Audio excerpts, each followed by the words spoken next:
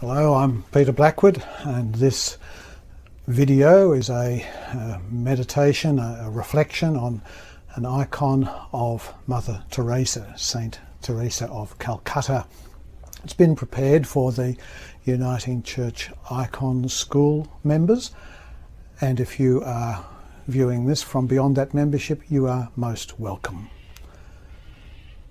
So let me start by saying that this icon has been painted within the last few weeks, and her commemoration day, her Saint's Day, is the 5th of September.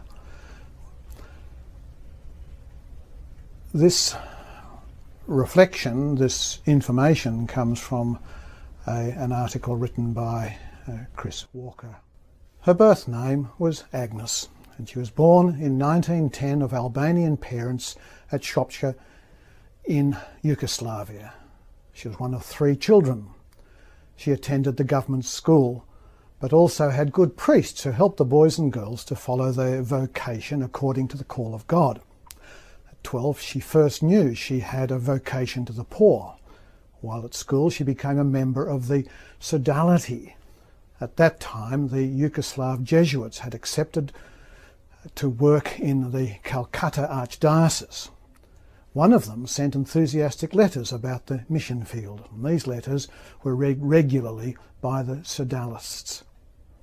Young Agnes was one who wanted to become a missionary and volunteered. Toward the end of 1928, she was sent to Loreto Abbey in Dublin, Ireland, and from there to India to begin her novitiate. For 20 years she taught geography at St Mary's High School in Calcutta. For a few years she was principal of the school. She was also in charge of the Daughters of St Anne, the Indian religious order attached to the Loreto sisters. She loved teaching, but then came a change of direction. In 1946 she was going to Darjeeling to make a retreat. In the train she heard the call to give up all and to follow Christ into the slums, to serve him among the poorest of the poor. First she had to get permission from the ecclesiastical authorities to live outside the cloister and work in the Calcutta slums. In 1948 Mother Teresa laid aside the Loreto habit and clothed herself in a white sari with blue border and cross on the shoulder. She went to Patna for 3 months to the American Medical Missionary Sisters for intensive nursing training. By Christmas she was back in Calcutta living with the Little Sisters of the Poor. She began by going into homes to see the children and the sick. Then she started a little school. She also gave practical lessons on hygiene. Gradually the work grew and other women came to help and provide support. The first 10 girls who came to help were all students of Mother Teresa. One by one they surrendered themselves to serve the poorest of the poor. In 1950 the new congregation of the Missionaries of Charity was instituted in Calcutta. Other helpers came.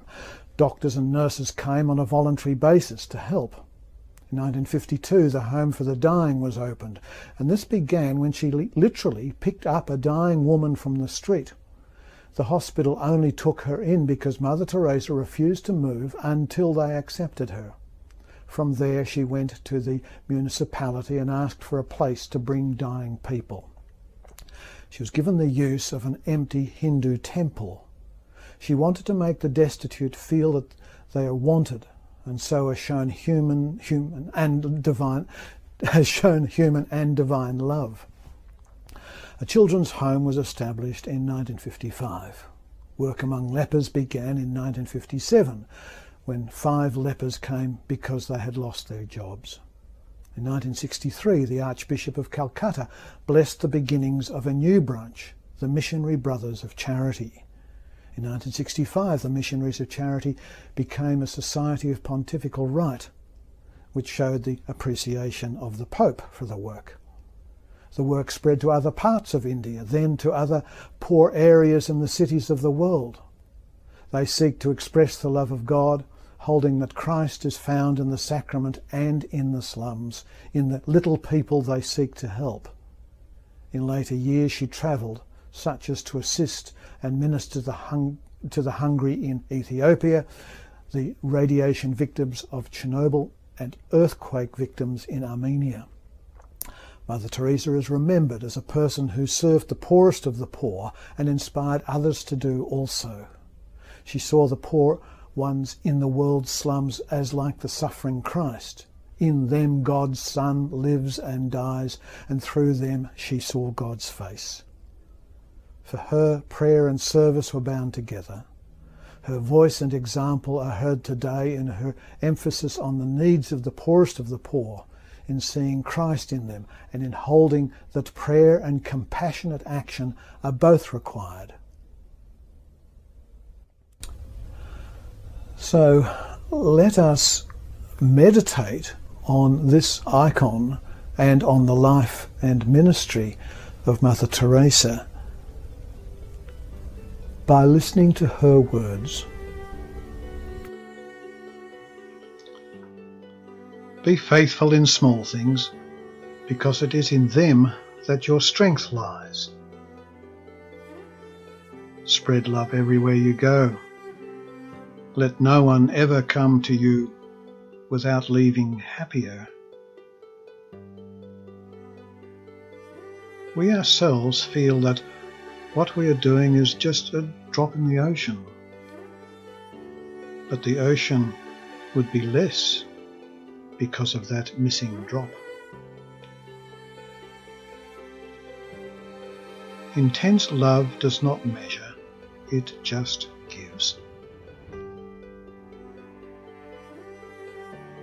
Not all of us can do great things, but we can do small things with great love. Kind words can be short and easy to speak, but their echoes are truly endless.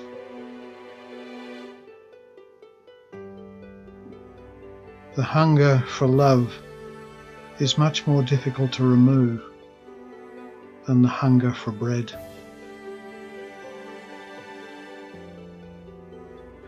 If you can't feed 100 people, then feed just one. I have found the paradox that if you love until it hurts, there can be no more hurt, only more love.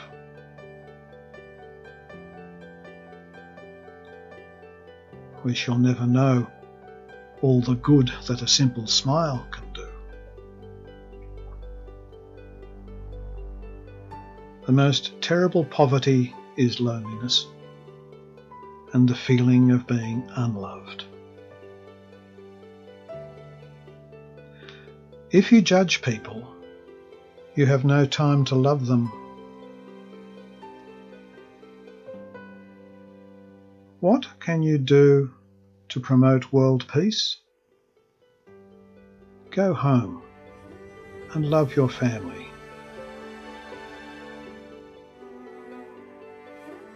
I alone cannot change the world, but I can cast a stone across the waters to create many ripples.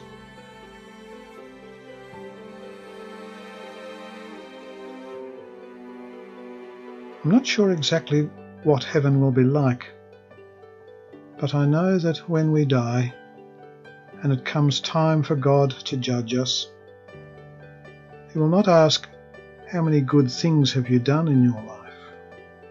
Rather, He will ask, "How much love did you put into what you did?"